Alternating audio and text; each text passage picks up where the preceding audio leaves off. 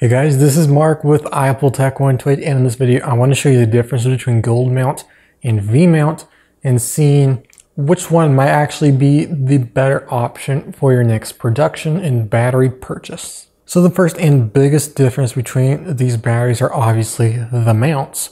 On a gold mount, we have 3 gold pins that are all throughout the back of the battery, as well as a little pin connection on this protruding area.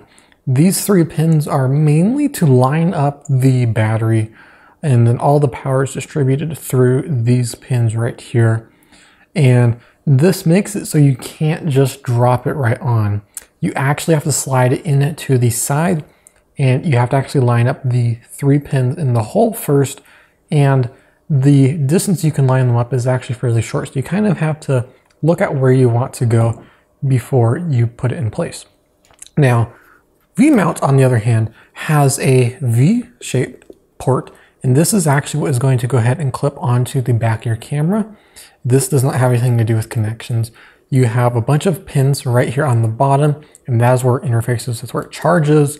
You can discharge it through there. That's where everything happens on the battery. So this one does not install from the side. This one you just drop it right on. It's a lot easier and simpler to install. To remove your V-mount battery, there's a button on the side, and you press that and you slide the battery right up and off.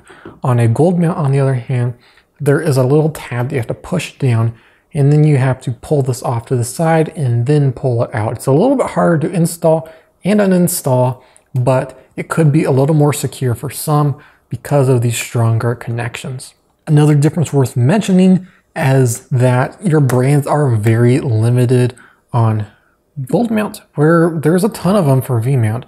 Really, Anton Bauer is one of the only brands that make gold mount batteries, and because they're the only ones that make them, they're fairly expensive.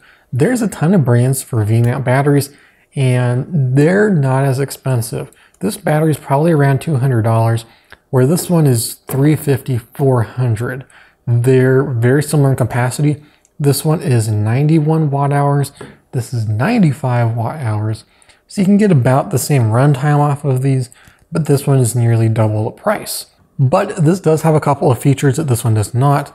We do have a little display that shows you your running time left on your battery based on the camera you're using, where this one only has a button on the side to check the power. Now, there are tons of V-mount batteries out there, like I said, and you can get ones with just LEDs, or you can get a whole screen.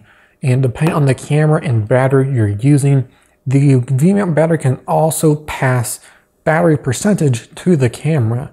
You can also do it on certain gold mount batteries as well, but it's more common on V-mount. And another thing I want to talk about is the shape of them.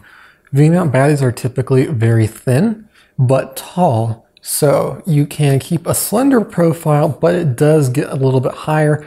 And if you are using a top handle on your camera, it may be a little bit harder since these do raise up higher than some other batteries, more specifically this one. It is very heavy, extremely heavy, and more so than the V-mount option. So if you're looking for a lighter option, this one is the way to go. But it's very short, but it's kind of chunky. And again, it is super heavy. So it all depends what type of rig do you want to build, a light one with a thin battery, or maybe you want to actually build it out instead of up. You don't care about weight, then maybe a gold mount would be a good option.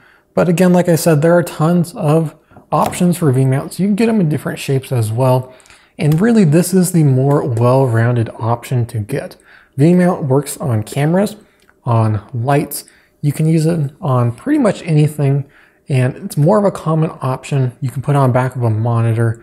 Again, there are mounts for V-mount, but these are the most common option. If you're going to be buying an LED light, usually you're going to see either an NPF, Sony NPF, or a V-mount battery option. Not usually gold mount. So these are more common, they're cheaper, and personally, these are the ones that I prefer. But it's up to you. Hope this video helped you out. If you have any questions, let me know. If you like this video, leave a like and hit the subscribe button for more videos like this. This is Mark with AppleTech128, and I'll see you in the next one.